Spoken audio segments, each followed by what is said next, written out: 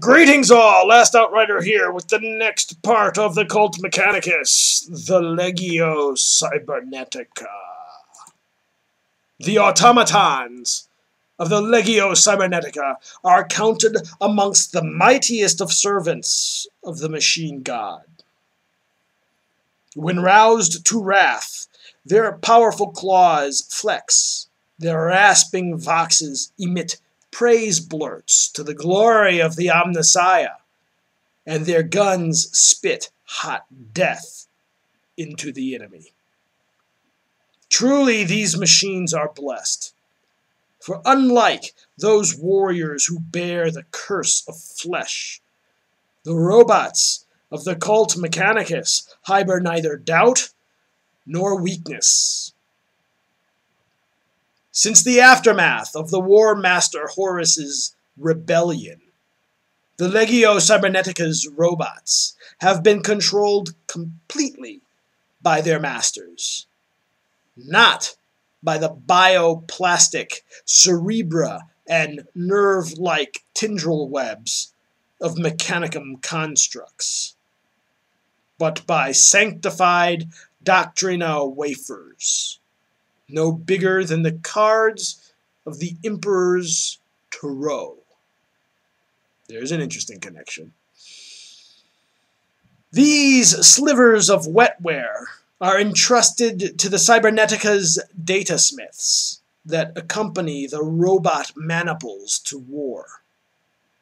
Inserted into the data slot hidden beneath each robot's chest plate, the wafer's command protocol will dictate every iota of the host's behavior, usually optimizing its ability to destroy its foes in a spectacular fashion.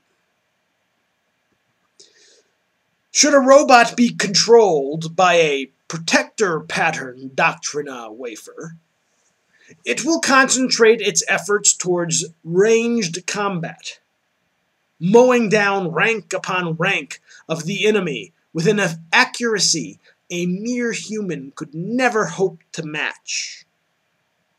If the accompanying tech priest wishes to change the behavior of his charges, for instance, to the assault-oriented Conqueror protocol, he must manually remove the first Doctrina wafer and insert a new one in its place.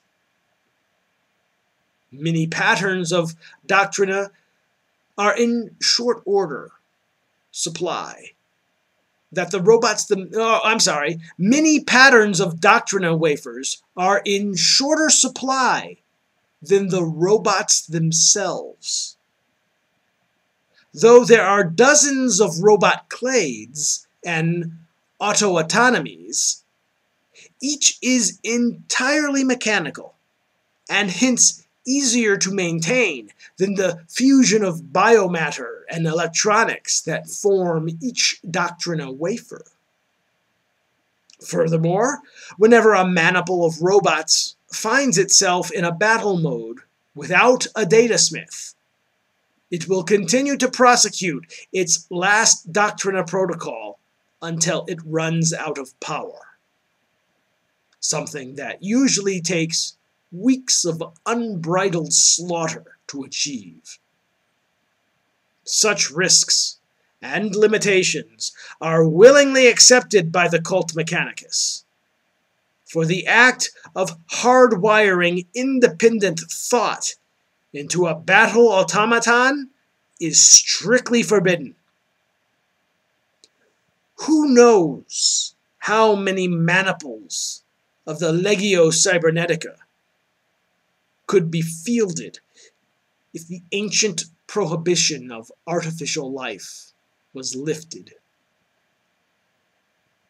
Though the robots of the LEGIO CYBERNETICA once numbered enough to shatter entire alien empires unto themselves, a great many have been lost to the ravages of time. The secrets of their construction are all but forgotten. Because of this, it takes a tech priest of surpassing rank to sanction their use, and absurd lengths are taken to retrieve those that fall in action. Yet those stoic machines remain a common sight in the armies of the cult Mecanicus. For a religious brotherhood that believes flesh to be weak and metal incorruptible, to wield such mighty war constructs is to command the angels of the Omnissiah itself. There you go. So you got a lot of interesting tidbits there now. Robots are considered angels of the Omnissiah. They have no AI, no artificial intelligence at all. Basically, they pop in a little, what was it called?